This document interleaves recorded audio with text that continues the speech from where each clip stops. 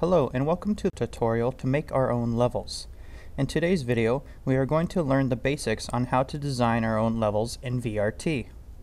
This opens a whole new world of possibilities for us and what we can do in the simulator, as we can cook up some new levels that represent our vision of what our robot wants to do.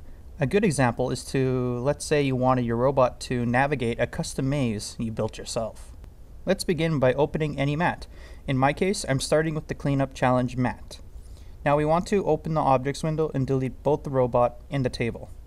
We can leave the Objects windows open for now, as we'll come back to it in the future, because the Object window will contain all the objects in the environment. To start adding things of your own, open the Object Library window and look for primitives. Like any good level, we need a floor, so let's grab the plain object and drag it into the world. The last window we need to open is Object Properties. In this window, we can alter and move our plane. Under the Transform tab, we want to click on Reset. This will send our new floor to coordinates 0, 0, 0.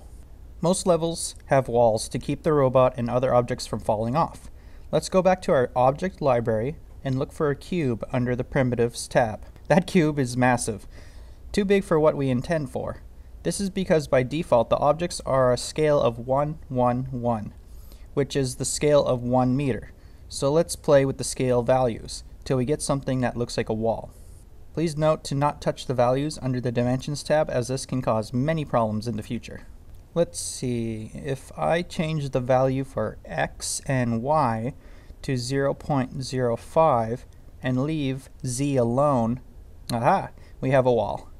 Now let's line it up to the edge of the mat by selecting our wall and clicking and dragging one of the three arrows that are presented to us. The green, blue, and red arrows represent X, Y, and Z axis we move on.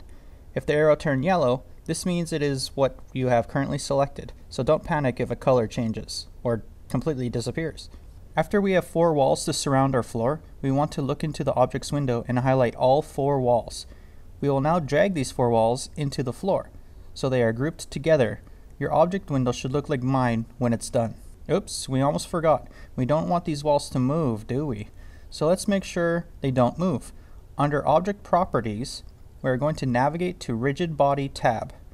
Under this tab, we will see the word kinematic and check the box next to it. A kinematic object won't move. It is glued to its coordinates. This is what we want. So we want to check this box for all 4 of our walls. We'll import our robot or drag one from the Object Library onto the mat. Now let's ask ourselves a few questions on how we can improve this level. Is the level too small? Are the walls too low? Do we want small cubes that are not kinematic that can be pushed around?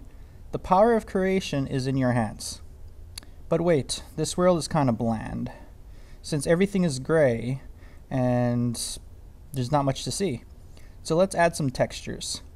In Object Properties, under the Material and Texture tab, we'll see the word diffuse and a plus and minus sign. Let's select on diffuse to highlight it, and then click on the minus button. This will delete it. Now let's click on the plus button, and inside the window that greets us, we'll select Standard Specular Setup. This will give us a new material texture to work with, sort of like how a painter needs a canvas to work on. Now let's add a texture to the floor. Click on what looks like a pencil in Object Properties under the Materials tab. Left click on the empty box in our new window called Edit Material.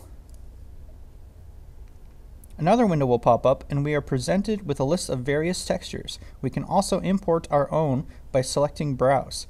Great if we want to add custom colors or textures to various objects in the level. You can also design your own exercises in Paint or another program you are comfortable with. Now let's add one more thing to make this level a little bit more complete. Light. Under the Environment tab at the top, we want to add light and select a directional light. By default, it points to the side, so let's change it so it's pointing down towards our mat. We can alter it further in Object Properties if we wish, but this will do for now. There we are, we created our first level. We hope you enjoyed this video today and learned something new. Thanks for joining us.